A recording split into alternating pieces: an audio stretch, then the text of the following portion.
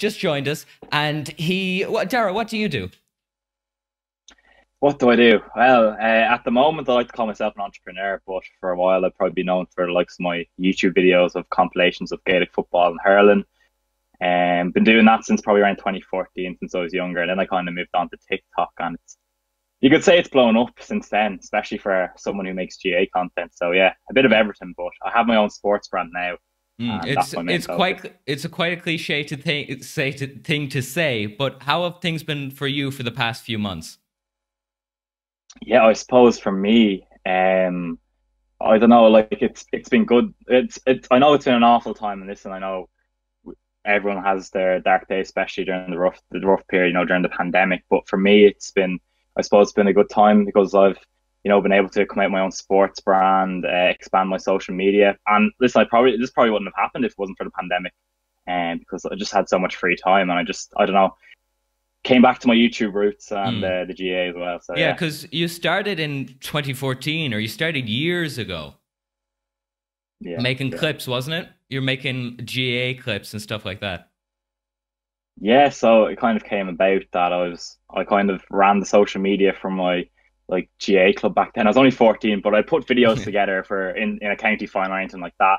And while I was editing it, I was like, why don't I just throw one up on YouTube, like a Mm. Gaelic football or hurling compilation? Because at the time there was nothing, and if there was, they weren't really great. They were probably just like old RTE recordings or something like that of Yeah. games. But there was no actual compilations, Mm. like the ones you'd see in like the likes of soccer and rugby, your Ronaldos, your Mm. Messis, your Neymars. Mm. So I said I'd throw one together, which was, of course, very badly edited. They still aren't greatly edited, but I seemed to, you know, get away with it because there just wasn't a market there Yeah, or I an seen audience at the time. you're on another podcast, and they started talking about this, and the guy was insistent that you had really bad editing. He was like, I watched your first videos. The editing was shit, man. It was shit. It was really, really, really, really shit. But yeah, you blew up. So then Yeah. you grew like quite a big. You grew quite a big audience. I would say, over that kind of like 4 year period, right? You Yeah. what was the channel called?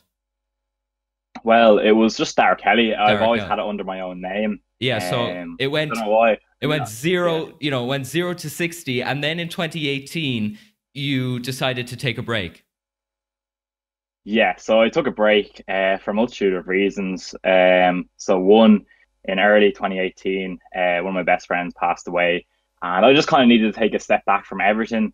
I don't know, I kind of even took a break from Gaelic football myself. So I've been playing up until kind of underage, and I kind of took a break from adult football. And also, I think I turned 18 that year. I was going into sixth year. There Mm. was just a couple of reasons, and I'll be honest, when you turn 18 and you're going into sixth year, you can imagine it's quite a distraction. it's it's dangerous, all right. Mm. So you take that break. Now, actually, what I was thinking about, did you take the break? Yeah, did you take the break, or did the break take you? And before you slag me for that, what I mean is, did you feel you had to take that? Did you feel any control in taking that break, or was it just like, everything's going to shit, that these bad things have happened, fuck that? Or was it more of a, okay, I'm not going to do that for a while? No, I kind of feel like the break came to me, and to be honest with you, I just kind of, I don't know, fell out of love, or even just kind of lost my passion for editing. And like I said, I wasn't playing Gaelic football as well, so I kind of, when you're not playing it, you're not surrounded by the Mm, GA and that. So I kind of just took a step back, but it wasn't intentional. It just came to happen. mm, And yeah, like I said, 2 year break, but I think it's been good as well. yeah, I've definitely came back, and I've realized what I've missed, so it's good. yeah. No one compared. I'm not comparing this to, like, Logan Paul. Oh, it's such a huge break or anything like this, but it has been good. It's the interesting thing, because if you think about it, what numbers were you at before you took that break? So 2018, before you take the break. Oh, 2018. See, around I think 2016, 2017, I was just pumping out like GA Mm. videos, like hurling and football. So I don't know. I think at the time I could have been at 6 or 7 thousand subscribers, which was huge for me Yeah, back then, especially back then. and still is Mm. still is huge for a GA channel. And I don't know. I feel like I was gaining more view. I had a lot more people coming and watching my stuff. I wasn't really pushing for subscribers. Like, people would just look up my videos. It, Mm. it mainly came from suggested Yeah. on the YouTube like sidebar. So yeah. Mm. Yeah. So you take that break, and then eventually you decide to come back. Why? Well, first of all, just before the pandemic, so the start of the year, I actually got a job working in Crow Park in the GAA. And so, like again, you're surrounded by the GAA, Mm. your interest comes back. Like I always had an interest in GAA, but I was like, yeah, like I've really, really strong interest in it again. And then the pandemic hits, and I'm thinking, I'm not working. College, it's all online. Even then, it's I have a lot of free time. And so I don't know if someone could have suggested, or I even thought myself, I was like, I'm gonna go back and make a few videos and see how they Mm. go. And They luckily, went pretty thankfully enough, good. yeah, like I was like either thinking, these are just gonna flop because I haven't Mm. uploaded in so long, or the people who've watched me are just gonna keep watching them again. And luckily enough, I came back and the sport was still there, so I'm very grateful for that. What was the move to TikTok like? Was it YouTube first, and then you thought, "Hey, TikTok, there's some potential there," or what was that? What was the plan for the resurgence of Darragh Kelly? Yeah, so it always been YouTube, and then of course this TikTok app came around. I'd never really heard of it before, and I had the app installed itself kind of before I made an account and started Mm. uploading. So I was just scanning it, seeing what's it all about. Was a bit skeptical about it. Yeah, Seeing the first especially couple in of the early TikToks. days, it was a wasteland of just weirdos. And then progressively Yeah, it got normal and normal. And even I found it myself, you'd go on every like 3 or 4 days and you check up. And then it'd be every 2 days. And then it was every day. And now it's, all the time. yeah, literally, like it was just at the start. Of course, it was all these dancing videos, but then it became a lot more mainstream, Mm, and you're seeing like a lot of different stuff like you'd see on YouTube, but just like in shorter mm, content. So I think I could have like again, it was probably something similar to the YouTube. I seen a gap where there was people uploading edits of different sports, and I said, okay, well, you know what, I'm going to give the GAA TikToks a shake because. GA is a sport that not a lot of people around the world know about, and if you know the TikTok algorithm, it's so easy to get on the For You page in other countries or just blow up from a mm, random kind of video. So yeah, that's kind of how it came about. mm. And Yeah, so so, I go for it. okay, so you start to gain some momentum again. Things are going well. Then you decide to launch DK Sports. To launch a company, especially during March and April and all that time, is really interesting. Why did you do it? Yeah, well, I think I launched DK Sports kind of later on after kind of building up a following once Okay. again and becoming familiar, putting out content. So I think I'd been uploading on TikTok and YouTube for a few months then, and then I decided I wanted to launch my own sports brand, something I've been wanting to do for quite a while. Actually going back, I think in 2014, 2015, in my early days, I had actually plans to bring out my own like pair of Gaelic gloves or my Mm, own brand. So kind of like I said, once again, lockdown probably was a blessing for me in that I had time, mm. and yeah, I decided to go for it, and it's been amazing ever since. Like I didn't expect it to do as well as it has been. Now, do you have a team, or what's the back end like to DK Sports?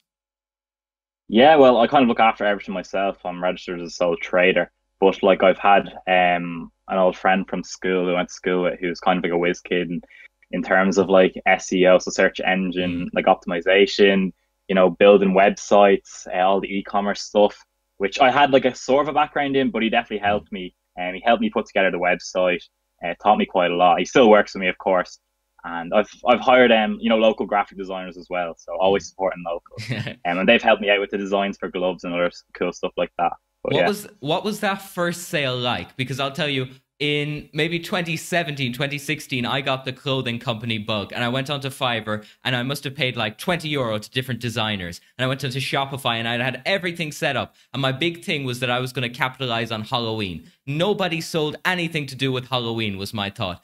I only got one sale. It was from my dad, and he later requested a return. What was that first sale like? You build it up and then, you know, you wait for them to yeah, come. yeah. I'd kind of my plan was I had a plan, and that was obviously before I bring out any product, they have to be of the highest quality. Well, Mm, for me anyway. So I'd let my mates and my local club mates test out all the gloves, mm, get some feedback, see if they're ready to be released. Just all that kind of product research and everything like that. mm. And then I sent them out to I think a few TikTokers, and yeah, TikToker marketing. Mm. It's beautiful. Yeah, And, I actually checked the uh, post before I came on here, and there was there's nothing there, Darragh. That's all I'm saying. You can see my bare hands right now, Darragh. That's all we're saying. You go back to, so that first sale. What was the first sale like? Yeah, it was. I don't remember. Like the only, yeah, Or I can't even remember was it really an my first sale. influx? It's all been a whirlwind. Was it a quick? But yeah, It was like 50 people buying them or something like that. yeah, I think I had a launch date for the 1st of September, and so that was kind of plastered all over my social medias. And yeah, I'm pretty sure I sold it pretty quickly in the first launch. Didn't have that much stock because, like I said, this is my first kind of business or kind of launching anything like Mm. that, launching any product, my own brand, and I didn't know how to do. So I had low stock, and it like I said, it got really good reception and sold out. And yeah, I also had brand ambassadors on board as well as the the influential TikTokers, Mm. which helped with the launch. But yeah. Yeah. So what's the future? Do you see an international market? Because I was thinking about this. GAA is growing, but it's not necessarily football or NFL or anything. The market is still a little smaller. What's the future plans for DK Sports? Yeah, I've said from the outright to my followers and anyone I've talked to about my brand, I want to be bigger than just the GAA. I know at the moment, and it's just based on like my Gaelic football gloves Mm. and a few face masks.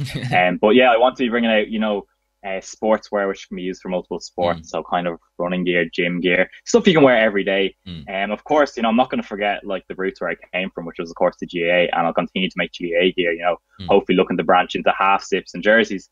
But no, I kind of want it to be. I'm trying to compare it to like an Under Armour and Nike. Of course, I Mm. don't think I ever reached that scale, but that's the type of Like a kind of gear I want to be Gymshark, I making. suppose, would be the latest example of that kind of ascension, right? Yeah, Ben Francis is a Mm. huge inspiration to me. Like I've paid great detail to his journey with Gymshark. Obviously, I want to be, I disagree with certain aspects of his company. I see he's even changed direction recently. Trying to cater to all audiences. Mm. But yeah, no, like I said, he's kind of gone into Gymshark now. He's trying to branch out, but I want to branch out from the start. So, like I said, hopefully, we're bringing out sportswear for Mm. kind of all activities. You said you're an entrepreneur and that DK Sports was what you're doing for now. I mean, anybody with a brain usually has other plans. Is there anything else? You don't have to tell us, but is there any other things you see in the horizon over the next 5 years? Yeah, 100%. I think streetwear and clothing is also like a huge interest I have, and it's definitely something I want to go into.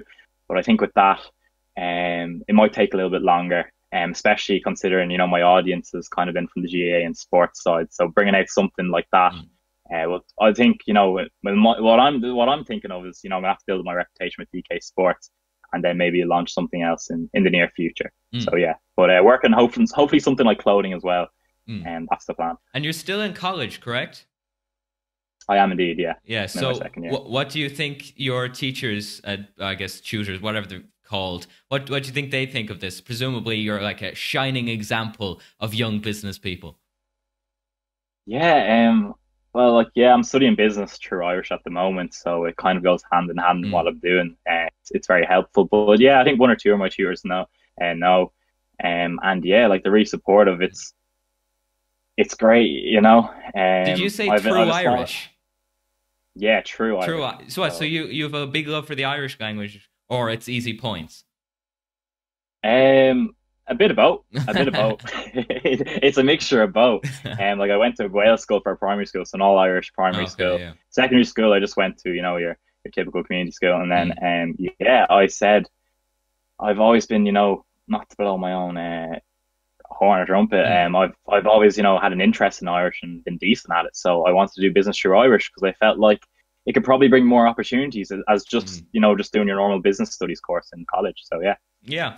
Now, this is kind of broader, but what do you see as the future, perhaps, of the GAA? I mean, if you make clips of them for 5 years or 4 years, you have to have some thoughts.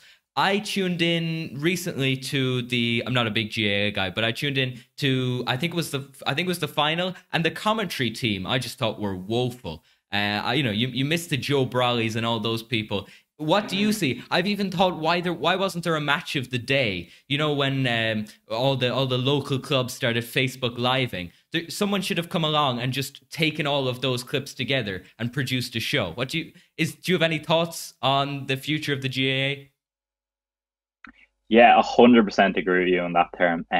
Although you cannot put down Marky Marcy's the go. I just want to clarify that. In case people getting you back, we can't be down Marky.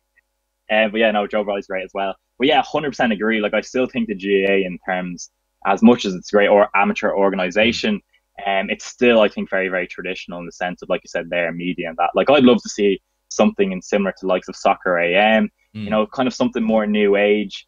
Like, I'm sure there's like something you could even introduce some way the two Johnnies come in. I don't know. Yeah. Or whoever, well, I think any money in the GAA. Stories, can you imagine? Yeah, any money in the GAA. Both of those groups are currently hoovering it up. I think we might need to expand a little bit, but certainly. So actually, I think you're right. I think the two Johnnies were doing like a piece, you know, at some point. So thanks, Darragh, for coming on the show.